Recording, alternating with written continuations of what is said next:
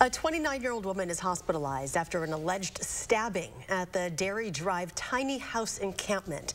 Madison police say the incident occurred just before 4 o'clock in the morning. The victim reportedly walked to a nearby fire station for help. Her injuries are not life-threatening. The suspect, a 52-year-old woman, allegedly used a screwdriver in the attack. She reportedly left the encampment before police arrived. The victim does not live at the encampment and was visiting a friend. No arrests have been made, and the investigation is ongoing.